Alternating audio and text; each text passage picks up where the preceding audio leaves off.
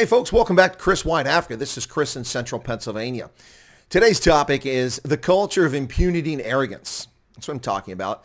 Something that's been on display in South Africa for a long time. People of a certain ilk can get away with certain behavior and there are no consequences, particularly if they happen to be supporters of the ruling party or the economic freedom fighters. Virtually no consequences for people's abysmal behavior. Similar people charged with crimes and prosecuted for it, even in prison. But here we have what appears to be, now this is admittedly just a clip and we don't know what precipitated this, we don't know what caused, but what you do know for sure is that one gentleman has a bloody lip and a gash above his eye, clearly been assaulted by somebody. Nobody does that to themselves. That seems implausible. In this case, a gentleman with foul language is verbally assaulting the DA's Gauteng leader, Solly Msimanga, the former mayor of Tshwane or Pretoria, and a current member of the Gauteng Provincial Legislature. He's assaulted. Watch this 2-minute plus video of what unfolds right here. Came in to preach you are a liar and a thief. And this is what happens to liars and thieves, Solly. You are a thief. And you're not going to turn this into a political storm for yourself in my direction. You are a thief. So you owe me money and I want it. I owe you money. You owe me money, you fucking thief. I owe you money. You owe me money. Sorry, where did you get the money you paid into JD?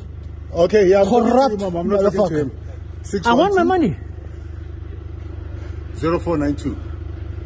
What, you think I'm dumb? 0492, yes. Yes, ma'am. I'm trying man. Okay. You can't push me and beat me around. You think I want to hit you back. Okay. This is what you get.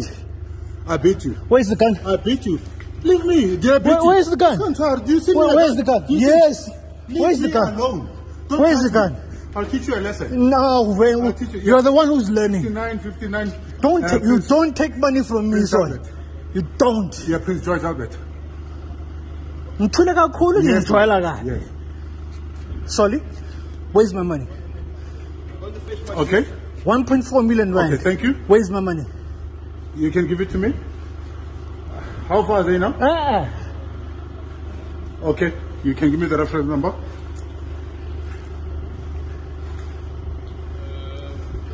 The police are not owned by the DA. They are for us citizens of this country. Oh, now you want to bring politics? The police. Now you want to bring. The police yes, are not for the DA. They are for us citizens of this country. 409. Thank you, ma'am. So you say you're sending them now? Yeah. Right? So and I want to hit you back. Thank you. This is what you get to find. So I beat you. So I beat you. No, I beat you. I beat you. You did. So you didn't beat me. All these witnesses. I stopped the gate from. I stopped you from opening the gate. What happened when you opened the gate? You hit me. Okay. So you hit me. That's fine. On camera. That's fine. Because you know what you did. Exactly. You know on camera. You, right? No, it's on camera. It's fine. It's on camera. It's fine. It's on camera. Yes. I like the fact that it's on camera. It's on camera. Yes. In front of witnesses. Yannis got it. You're clever, Solly. Stop being a fucking thief. So aside from the fact that obviously Solly Msimanga has been attacked, it appears, what's really wrong with this? Did you see the way this gentleman is addressing this leader of the DA of the Gauteng Provincial Party? Seriously, this culture of impunity, as if there are no consequences to boorish, rude, disrespectful behavior. This is South Africa today. You simply have to accuse somebody of something or call them a racist. And it doesn't matter what their skin color is. You call them racist, and the label sticks in South Africa. It's disgraceful, it's shameful, and it's the tactics of leftists for decades. They've been trying this all over the world and succeeded in many places. Now, Solly Msimanga was briefly the mayor of Pretoria, Tshwane, when the DA took hold of the province after receiving the majority of the vote in 2016, then forming a coalition which included, ironically, the economic freedom fighters. Eventually, after 2 years, the ANC successfully managed to hoodwink enough people, and eventually they kept trying to unseat him. But eventually, Msimanga stepped down, and he's now a member of the provincial legislature. Stepped down so that he could run for the provincial legislature. He was hoping to run to be premier of Gauteng province, but that didn't work out because the DA didn't quite reach that threshold, and the ANC, just over 50%, held on to the province. But I don't know what happened here, but what disturbs me is this man's behavior, his despicable rudeness, his arrogance. If, in fact, Solly Msimanga owes him money, what does he owe him money for? 1.4 million rand? If someone owes you 1.4 million rand legitimately, then you have sufficient information to go to the police and file a case against someone. You don't assault someone.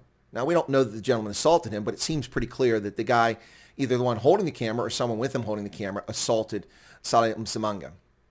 Strange situation. More developing on this story. We'll let you know as it comes out. But this is an outgrowth of the permissiveness, the lack of attention, the piss-poor parenting, and the ANC's not dealing with the country's issues and letting people get away with behavior like this endlessly. They will hunt you down if you use an Arabic slur word because that makes you a felon. Let's see what happens to this gentleman after assaulting the former mayor of Tshwane and a current member of the provincial legislature. Or will it be simply like Zimbabwe, where people with impunity can attack and murder the Movement for Democratic Change members with no consequences?